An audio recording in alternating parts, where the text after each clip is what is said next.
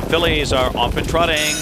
Joviality on the outside, out fast. Miss Wallner Fashion shoots out, so does Venerable from the inside, but Joviality crosses over right away and easily for Brian Sears. Takes charge here over Venerable, settles in the second spot, and Selfie Queen got away in third position, and Brickhouse Babe is gapped in fourth early to the opening quarter. Then Miss Wallner Fashion, followed by Little Bit Alexis and Date Night the trailer.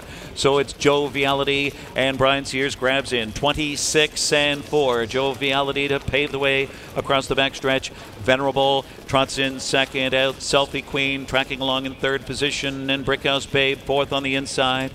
Then Miss Wallner Fashion, followed by Little Bit Alexis and Date Night, and no changes, no right lines. It's Joviality here at 1 to 5 in full control and getting a breather.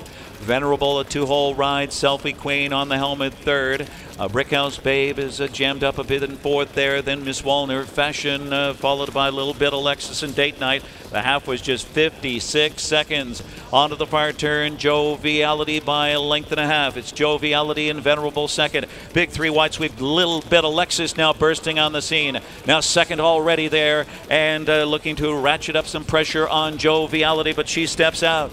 Little Bit Alexis on the outside, stride for stride with Venerable as the pace picks up. Brickhouse Babe spinning her wheels to her inside, Selfie Queen. 124 and 1 for three quarters. Miss Wallner Fashion broke. They turn for home in the stretch. It's Joviality. Venerable looking for an upset on the outside and has dead aim. Joviality put to the test here. Joviality, Venerable, these two fillies slug it out to the wire in a brilliant sprint. Joviality, we're happy for Joviality. Then Venerable second, a very solid second. Then Selfie Queen and Date Night. Joviality in 1:50 and 2.